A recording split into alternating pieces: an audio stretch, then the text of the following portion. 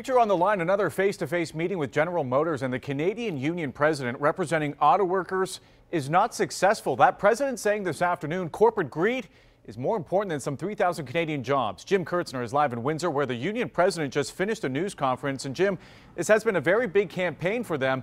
Is it over?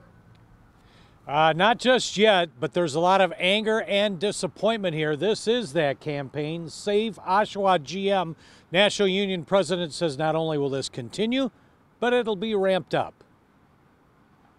By reconfirming their decision, has not only picked a fight, frankly, with Unifor, but they have picked a fight with all of Canada. When General Motors announced in November that 5 plants would close and 14,000 would lose their jobs, the hardest hit was Oshawa, Ontario, with 2,500 hourly jobs and 500 salary jobs on the line. Now the Canadian Union president says the GM plan is simply greed. That no auto worker in this country, or frankly in the United States, should feel comfortable. So this is General Motors saying to Canadian workers and American workers, Canadian and American consumers, that it's about profits, it's about Wall Street. Now, GM wants to ramp up production in Mexico. The uniform campaign includes this TV ad currently running here in Detroit with a clear message. GM's future is not in North America, but south of the border.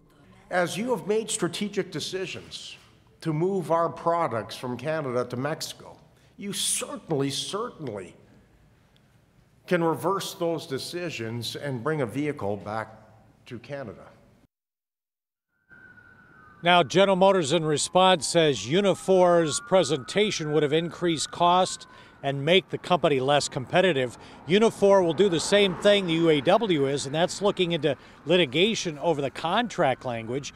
Unifor is not calling for a boycott of GM in Canada just yet because they still have thousands of other jobs, but they are planning a rally here in Windsor on Friday.